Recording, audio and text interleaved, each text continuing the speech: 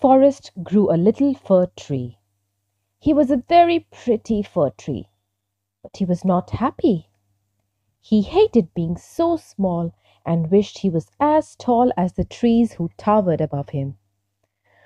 "Oh, if only I was tall like you," he said to an oak.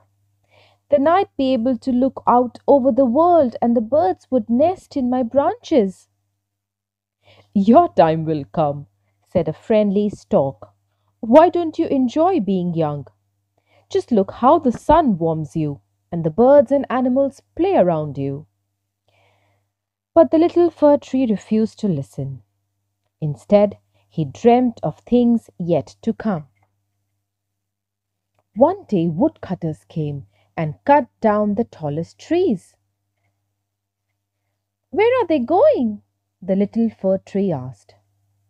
"Ah," squawked the stalk, "I've seen trees like that sailing the seven seas because they have been made into the masts of ships." Well, the little fir tree thought being a mast and sailing the seven seas sounded far better than hanging out in a boring old forest. After that, he spent so much time dreaming of a life at sea that he barely noticed when summer turned to autumn, then autumn to winter. Christmas drew near and men came to dig up the tallest fir trees and take them away. "Where are they taking them?" the little fir tree asked the stalk.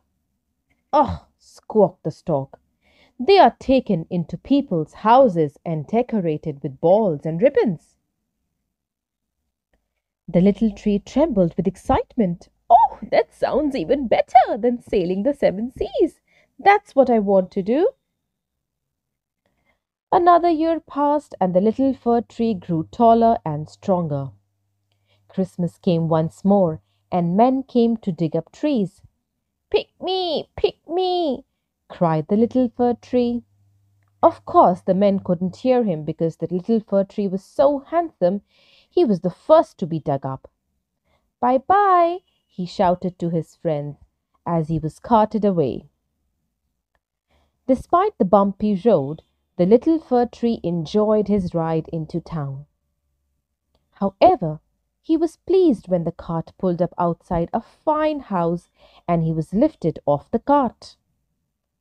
A man, a woman, and two children came out of the house.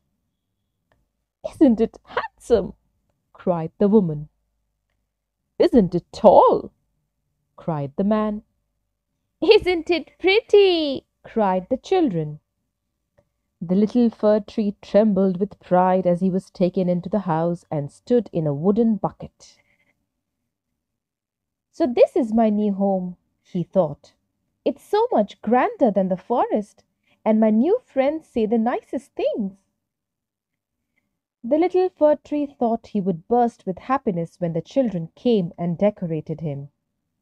And when the man placed a gold star on his highest tip, he felt like the smartest little fir tree that had ever lived. The following day was even better. First, the children sat around him to open their presents. Then they were singing and dancing. Oh, how the little fir tree wished he could join in. In the evening, the children sat around the little fir tree while their father told them wonderful stories. The little fir tree had never heard such tales. It really was the best day of his life. Long after everyone had gone to bed, the fir tree shook with glee. He couldn't believe what an important little tree he was, nor could he wait to see what happened tomorrow. Early next morning, the little fir tree stood ready for action. He waited and waited, but nobody came. Then he heard footsteps and voices. "We'd better get that tree out of here before it starts dropping needles," said the woman. "Come on, children, let's take it out," said the man. They picked up the fir tree and carried it from the room. "Let's put it in the shed," said the man. It was very quiet. and very dark in the shed. The little fir tree didn't like it one bit. He was left there for days and days and had nothing to do but think. I miss the forest, thought the fir tree.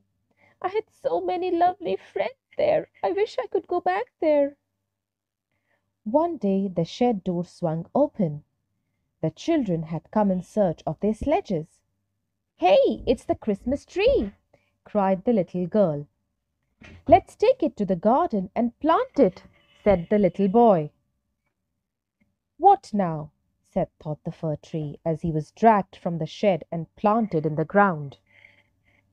At first it felt cold to be outside once more, but as the sun warmed his trunk and birds rested in his branches, the fir tree began to glow with happiness. A large bird landed beside the fir tree. So this is where you got to. I've missed you. It was the stork. The little fir tree trembled with excitement. This was the life outside where a fir tree really belonged. The end.